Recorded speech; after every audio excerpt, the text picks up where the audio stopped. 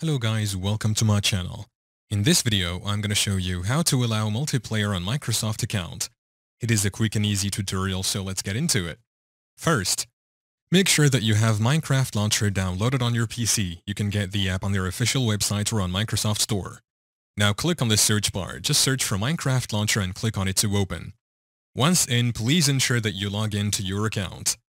In here, you will be brought to your default homepage right here. At the top left side, you will see your profile icon. Once in here, proceed to manage your profile.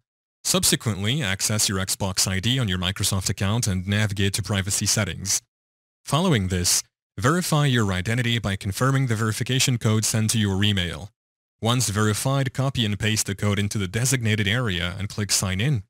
Moving on to privacy and online safety settings. Ensure that Xbox Windows 10 Online Safety is selected. Confirm that all settings are set to allow, particularly enabling multiplayer game access.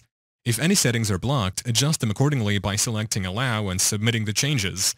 This should successfully allow multiplayer on Microsoft account. Yeah, that's how to allow multiplayer on Microsoft account. Thank you for watching. If this video was helpful, please leave a like and subscribe to my channel for more videos like this. And click on that notification bell to never miss an update.